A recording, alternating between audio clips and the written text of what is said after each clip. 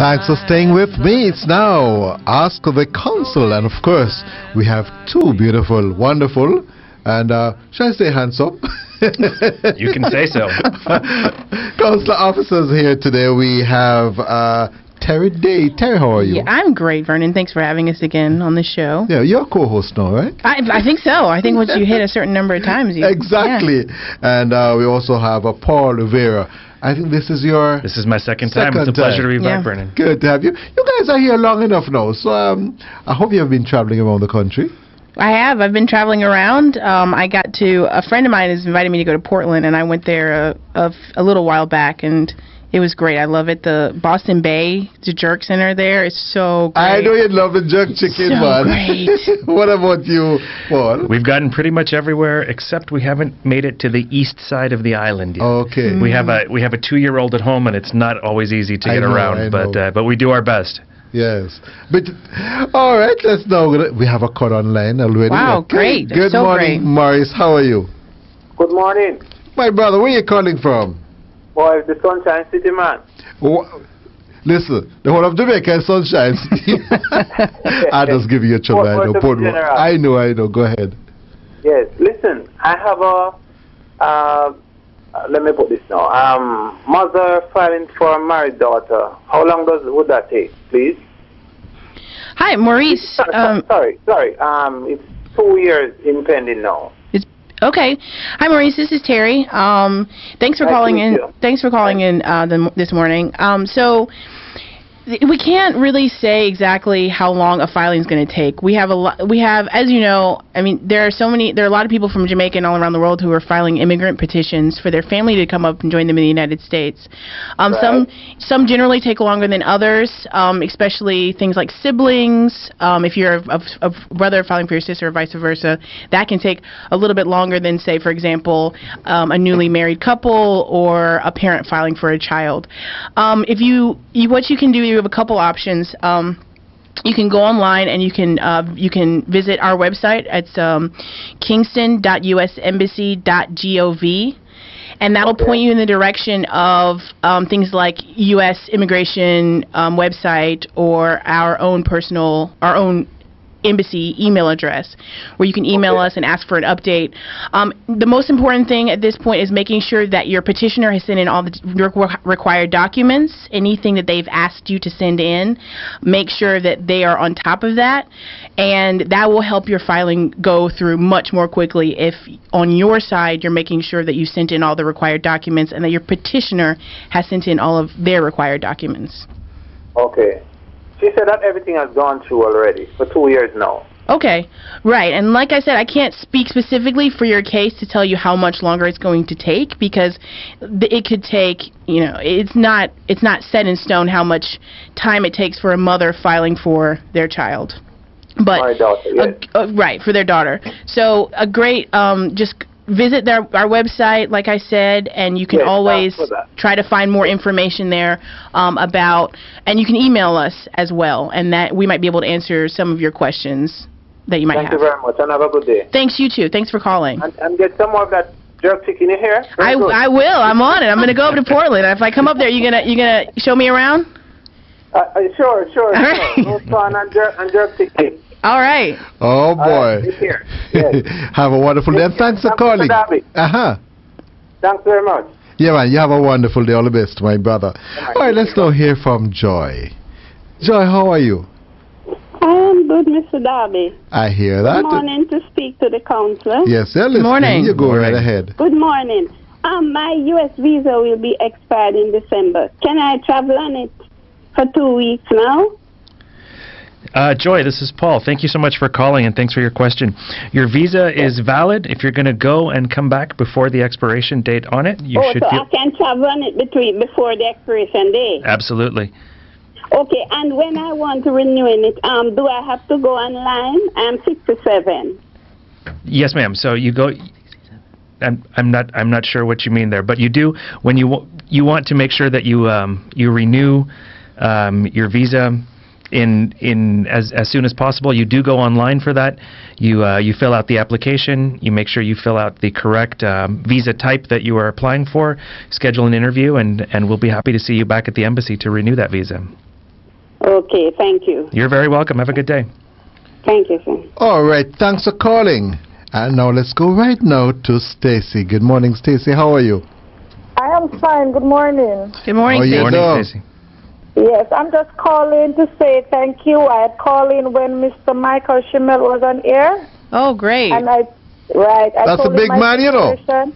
Yes, General. In the Yeah. general.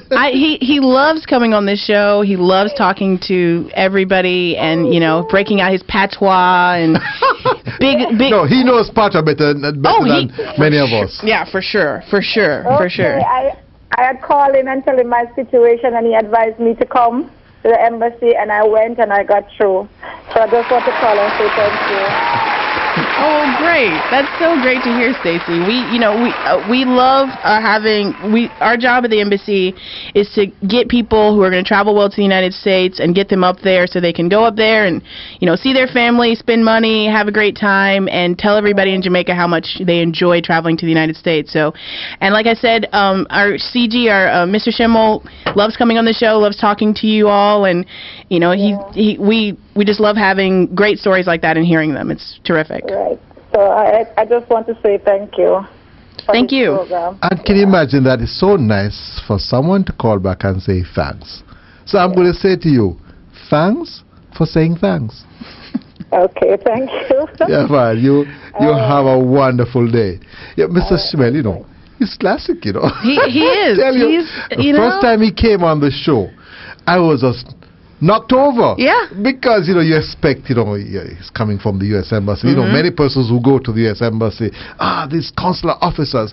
And then he just came on air, and what he basically did was just to tell the whole of Jamaica that we're ordinary persons just like you all. And I think that all of you just simply just walk the same path. Oh yeah, and we've learned so much from him. I mean, he came before I got here, and he just, you know, he shows the way, and he's like that in the office. The personality that you see here, he's just like that, and he's just a great boss to work under. Yeah, exactly. Full of fun and laugh. Definitely. All right, we have another Stacy. Okay, let's go to Stacy now. Good morning, Stacy. How are you? Where are you calling from? Good morning, Mr. Derby. I'm calling from Sunshine. Hey, good to have you. How are you? Good morning. Good morning. Good morning. So my husband is filing for me, and we just received email from the NBC stating that they have received all our documents. However, they are waiting for the U.S. Embassy to schedule an interview. I just want to know how long that normally takes. Hi, good morning, Stacy. This is Terry. Talking to you. Sorry. So from what I understand, you said your husband's filing for you, and the NBC has received all of your documents now, and they're just waiting on the embassy to schedule an appointment for you, right? Correct. So basically, once NVC has all your documents, you've turned all the documents into them, you've made sure that, you know, all your T's are crossed and all your I's are dotted, so to say. It's really a relatively short process for you to, you know, all the legwork has been done, in a manner of speaking. Most of the heavy lifting has been done. It's up to us at that point to interview you, to make sure that we have all the documents we need to see. That's why you're going to bring your medical, you're going to bring your police certificate, everything that we've asked you to bring to the interview. You're going to bring that, and it should be a relatively, you know, barring any significant hurdles, it should be a relatively easier process for you to get everything sorted out.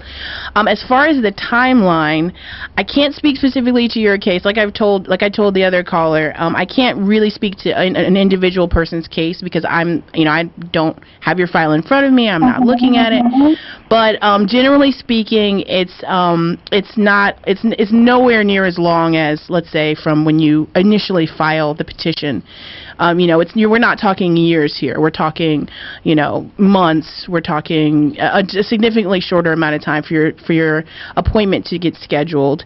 And like I said to the other caller, when you come in, make sure that you've got all the documents that you need. Make sure that you're ready to answer any of the questions that the officer has for you, and then it should be, it's hopefully going to be a smooth situation for you. Okay. Okay, thank you. Thank you for calling. Okay, no problem. Have a good day. Bye. Thanks, you too. Bye. Have a good day, all the best, and thanks for calling. All right, let's go to another caller. Terry, how are you doing, Terry? fine, Mr. Darby. Hey, good to have you. Where are you calling from now? St. Anne. Hey, I just love every time somebody says St. Anne, just remind me of that beautiful parish. I love it. Vegetation, fantastic there. Go ahead. Yes. My question is this: is that I am married to a United States citizen, and I was wondering, I don't wish to be filed for at the moment, but is it possible for me to get a visa? Hi. To visit? Yeah, Terry. I think Paul can take this one. Yeah. Sure. Terry, this is Paul. So glad to talk to you. Thank you for calling today. So just to make sure I have your situation correct, your husband is a U.S. citizen, and you're trying to figure out if you are eligible for basically a tourist visa to go visit the United States. Right. Sure. So there's no reason why you should hesitate to apply. We'd be glad to interview you at the embassy. The big thing, like anything else, is to show, like any other applicant, is to show that you are intending to use this visa as a tourist, that you're planning to go to the United States, visit, and come back. And one of the big things that we look for in that is to make sure that you demonstrate to us that you have a reason to come back. You have a job here, you have a life here, you have established yourself here. The fact that you are married to a U.S. citizen is not necessarily something that's going to be looked upon negatively, and it's really about your whole situation. And if I were you, I wouldn't hesitate to at least apply. All right, and then in the long run, probably 2 years or so, I'd like to apply for to go up to migrate. Would that then? What's the process?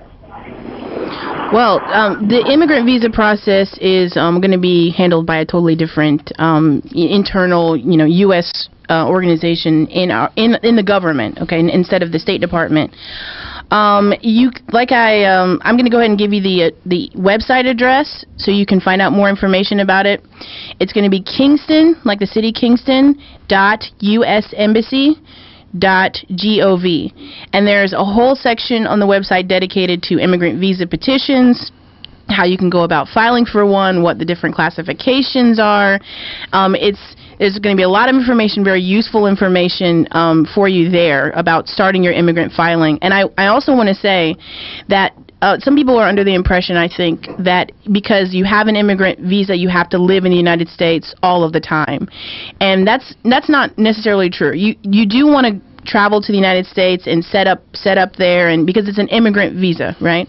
But for example, if you have small children and you want them to stay in school down here, they're more than welcome to stay up with their parents, one of their parents, during the summer or during holidays, and then maintain that schooling down here. And then when they finish, they can always, travel up and to live. Or if you have, for example, you're working or you have a business down here and you want to be able to travel back and forth to maintain your business, you're more than welcome to do that too. So once you become a legal permanent resident of the United States, you do have the freedom to travel back and forth to Jamaica if you have, social ties here, if you have economic or business ties here, and that's totally under the use of the immigrant visa as well. Okay. All right. Thank you very much. Thank you so much. Thank you. Thank you very much for calling, and you have a wonderful day. All right. Terry and Paul, we're going to go for the break right now. Listeners, going to go for the break. You're listening to At Your Service here on Nationwide 90 FM, a revolution in media. Yes, it's Ask the Consul. Of course, when we come back, we will continue to take your calls.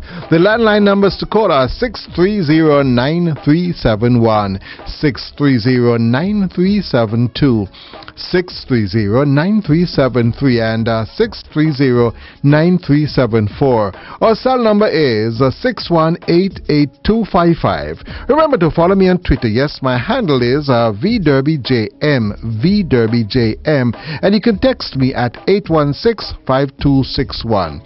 Vernon Darby saying to you, so come back, don't move.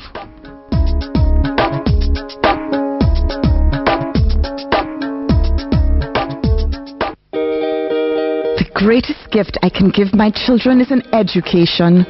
and it's my duty to prepare them for a future full of possibilities.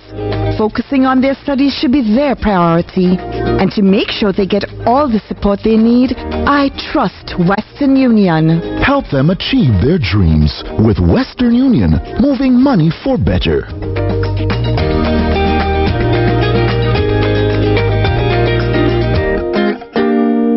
Rent-A-Kill Initial Jamaica has more than 45 years of experience in protecting homes and businesses from pest and hygiene risks. Rent-A-Kill Initial's fully trained technicians will match the right solution to your problem. Don't wait until it's too late. Protect your investment now. Rent-A-Kill Initial, experts in essentials. For a free inspection, call us today at 926-4236 or visit them on facebook.com/Rent-A-Kill Initial Jamaica. 'Cause I believe in on a jet plane. Don't know when I'll be back again. Oh, babe, I hate to go.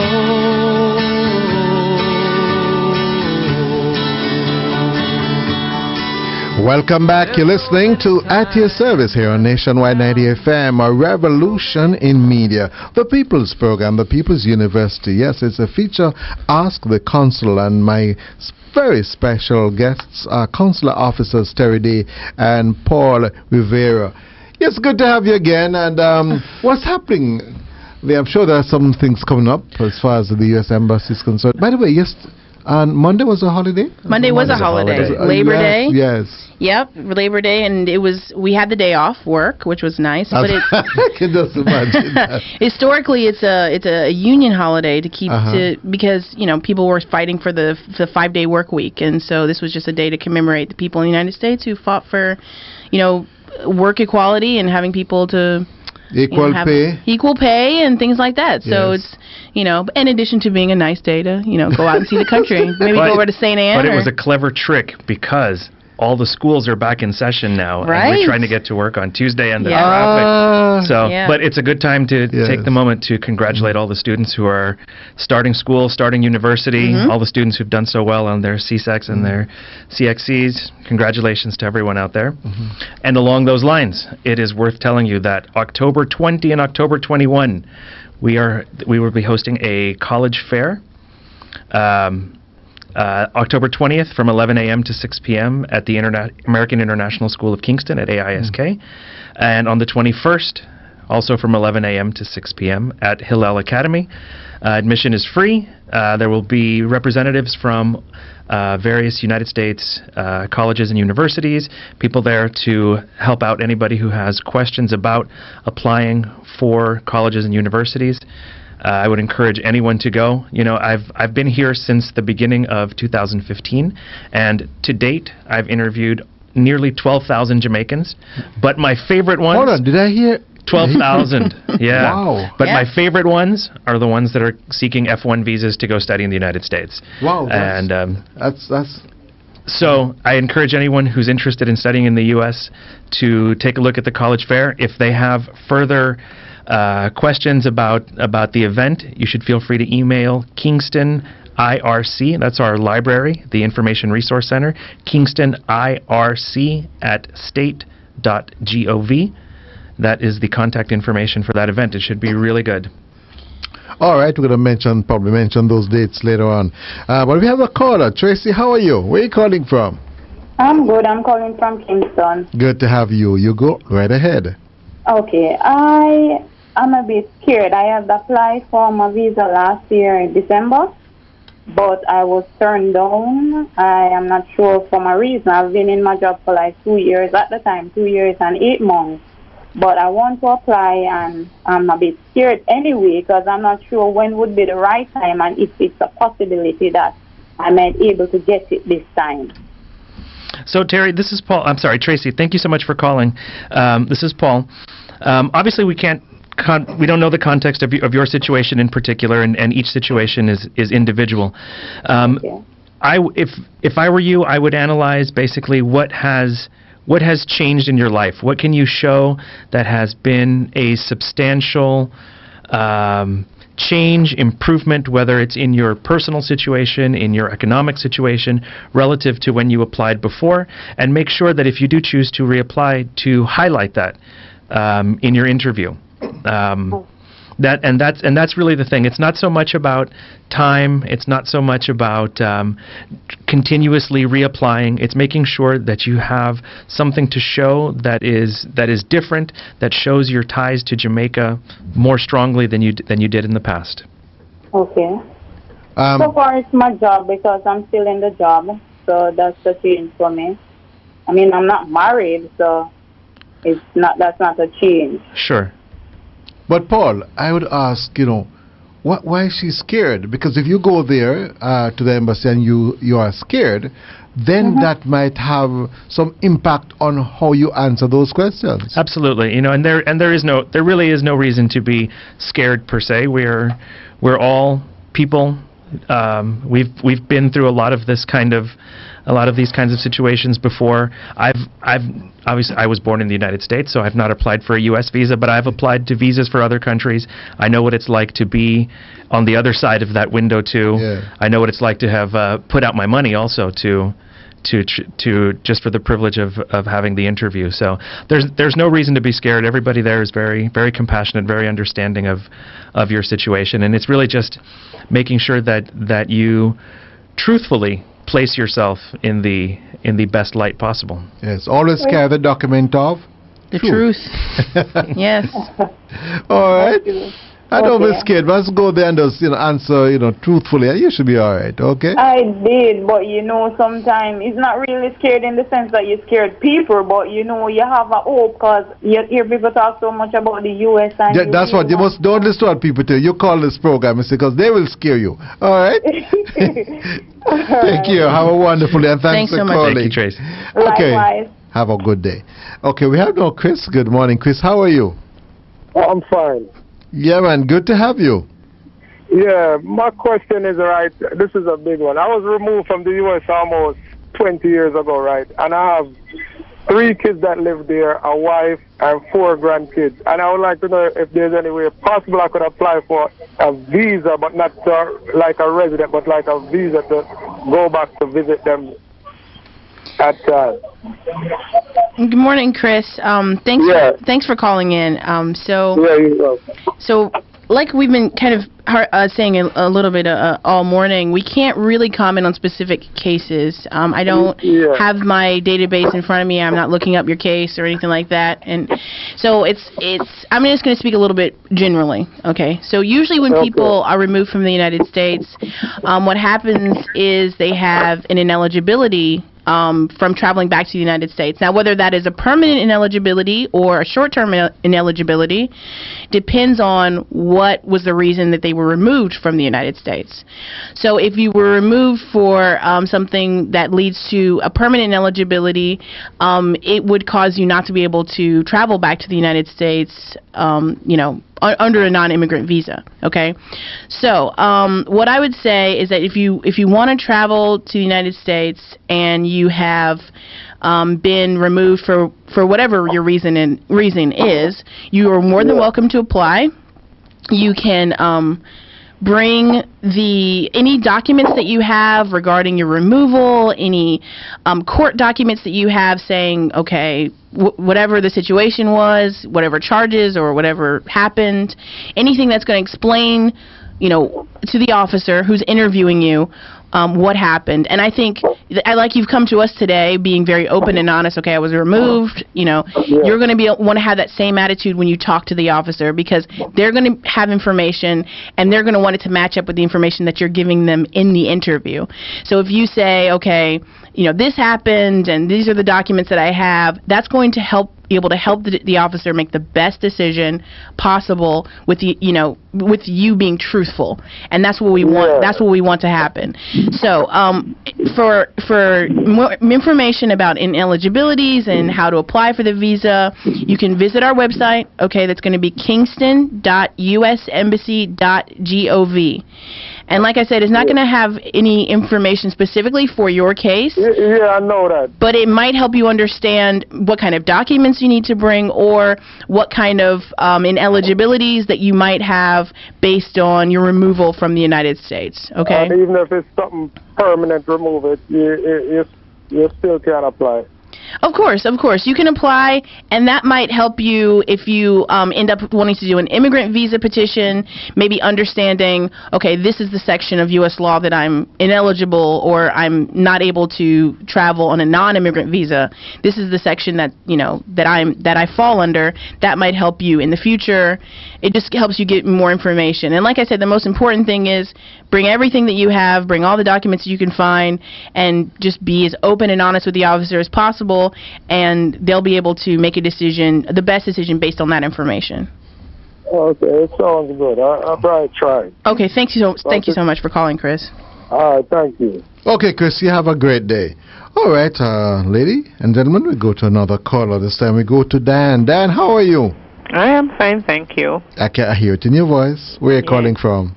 I'm calling from Kingston. Hey, good to have you. You go ahead. Right. Good morning to the Consul. Good morning, Diane. Right. I'm interested in getting a visitor's visa for my mom, but she's unable to conduct an interview by herself. How do I go about that? Because of a medical condition. Sure. So are you saying that she would be unable to come to the embassy? She would be able to come, but she wouldn't be able to answer the question.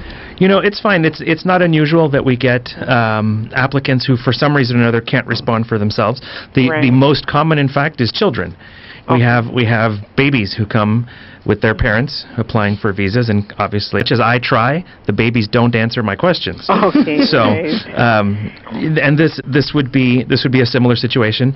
There would be no real problem if for you accompanying her to her appointment, and it would be most likely the questions would be directed towards you, and both of your situations.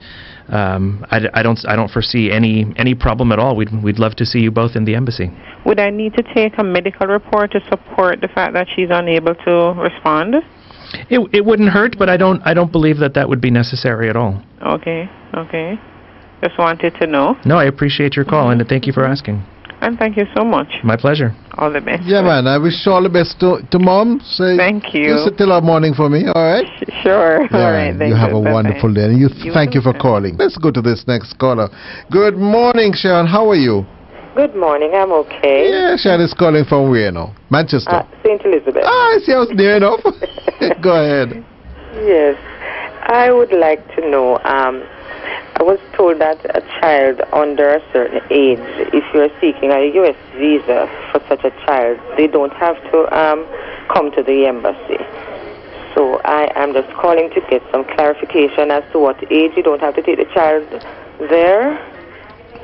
Yeah, thank you so much for calling. That is actually true, and that's an excellent question.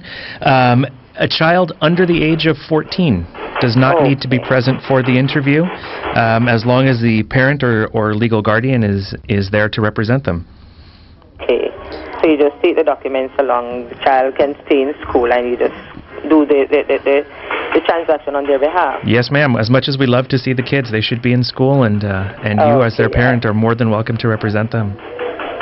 Okay, that's what I wanted to find out. But I'm going to ask you something. Why did you ask somebody else? Pardon me? Why did you ask somebody else? You have this program. We have the experts here. Well, that is why I'm confirming what I've heard. No, next time you don't have to confirm. You call here first. I sure will. All right, have a wonderful day. Okay, you take care now. Okay, thanks for calling. Well, you mentioned about the, is it the College Fair? Yes, sir. Right, yes, on October 20 and also October 21. We're going to have the fair on October 20. October 20th will be at the American International School of Kingston. American International School of Kingston. Yes, Where sir. is that? It is at 2 College Green Avenue, Kingston 6. Mm-hmm. That will be from 11 a.m. to 6 p.m.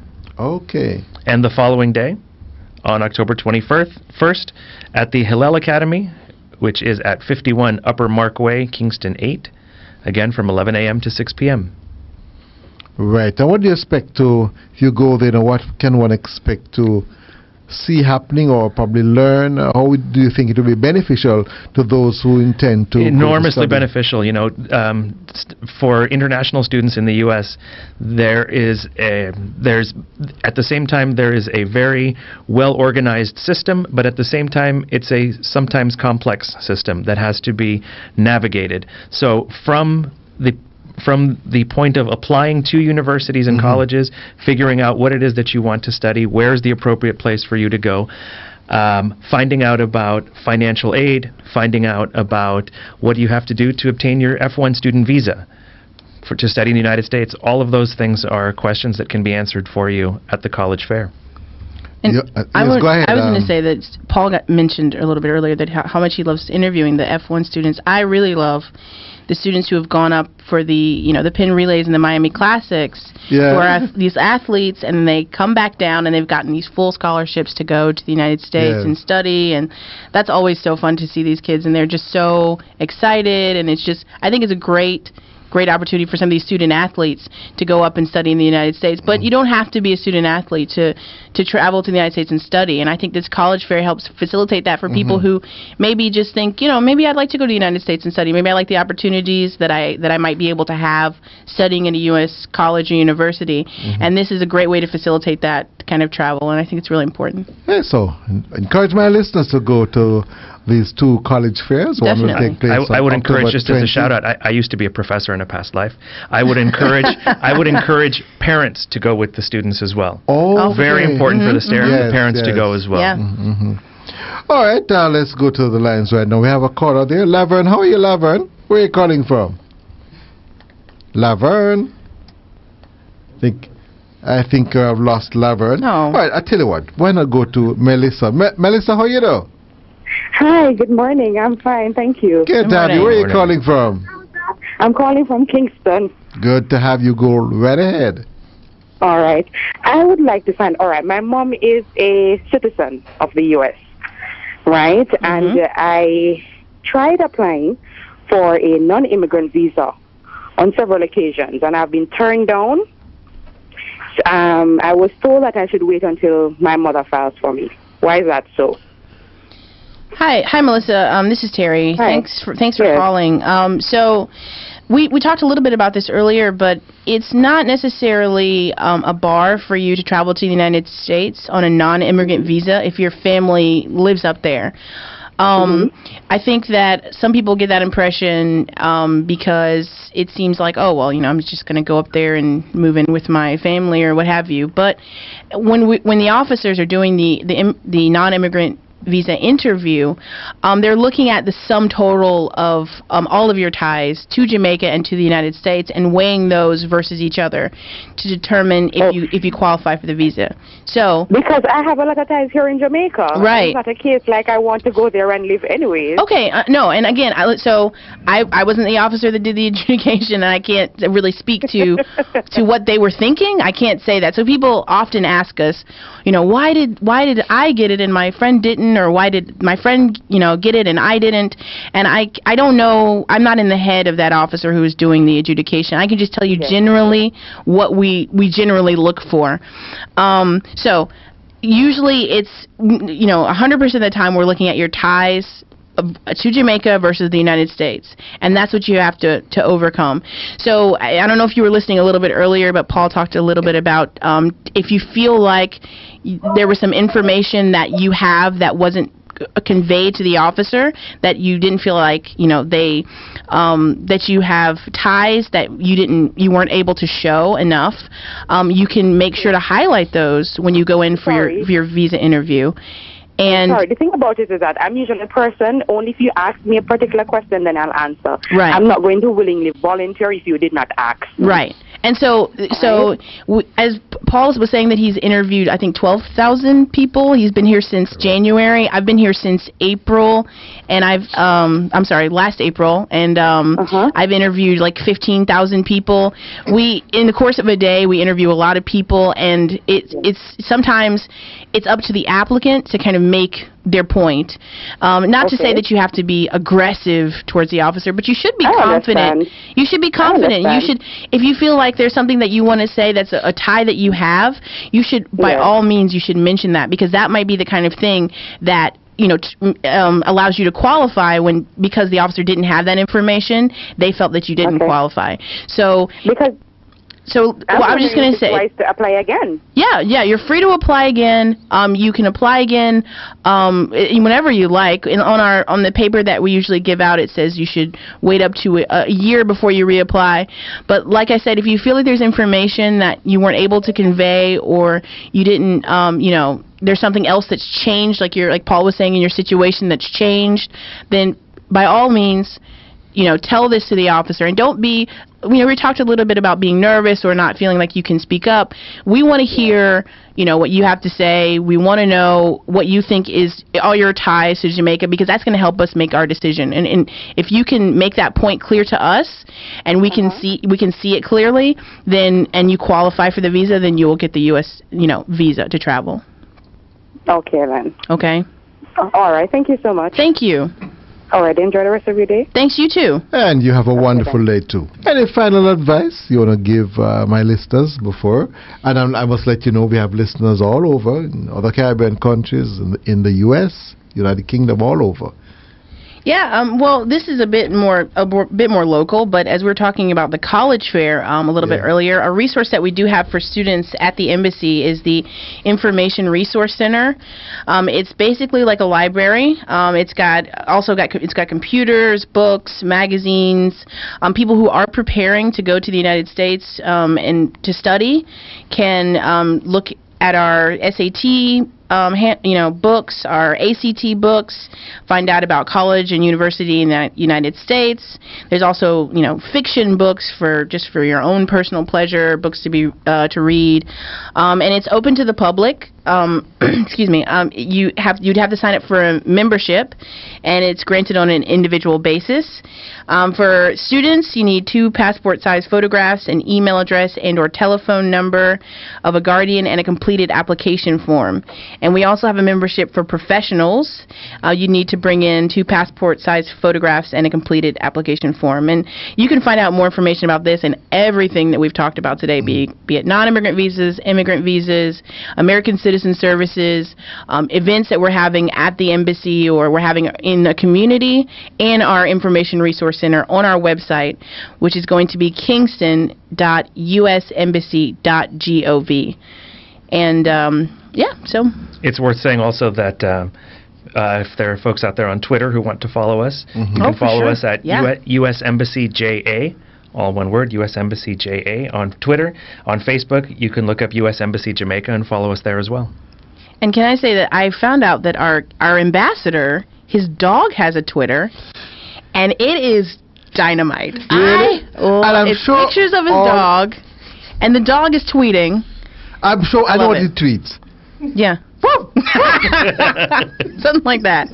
Yeah, exactly. That's interesting. Thank you very much, Terry Day and Paul Rivera, 2 consular officers who are my guests today from the United States Embassy right here in Kingston, Jamaica. Thank you very much. And you both have a wonderful day. Same thing to all the staff members there at the United States Embassy. United States Embassy. United States Embassy. United States Embassy. United States